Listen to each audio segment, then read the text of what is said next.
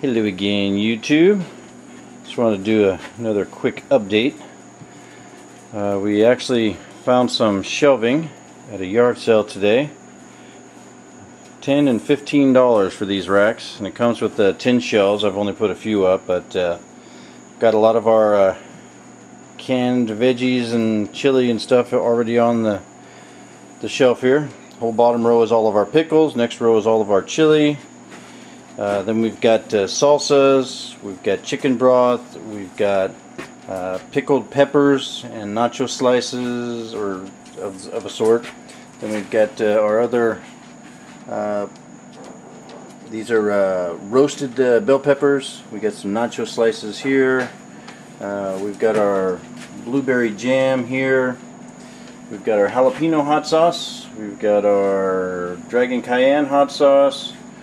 We've got our habanero hot sauce, and then we've got our ghost pepper hot sauce all together on the rack there, so that was really good. And it's also canning day again, so we have a batch in here now, and we've got stuff that we've already been doing. It's all in the pressure canner.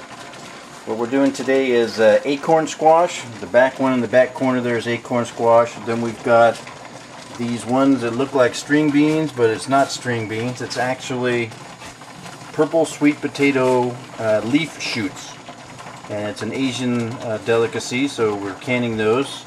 And then we have 2 jars of beets that we did, and then we've got a bunch of these little pints here.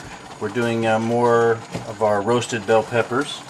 The big thing I wanted to show you today was we picked one of our watermelons. This is the second heaviest watermelon that we've grown.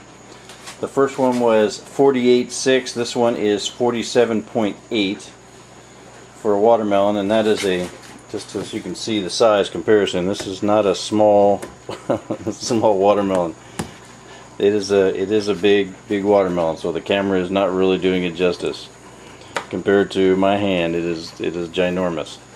But we're going to be cutting this up and enjoying it.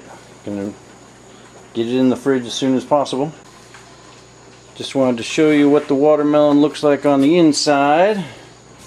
This one is really ripe. Nice.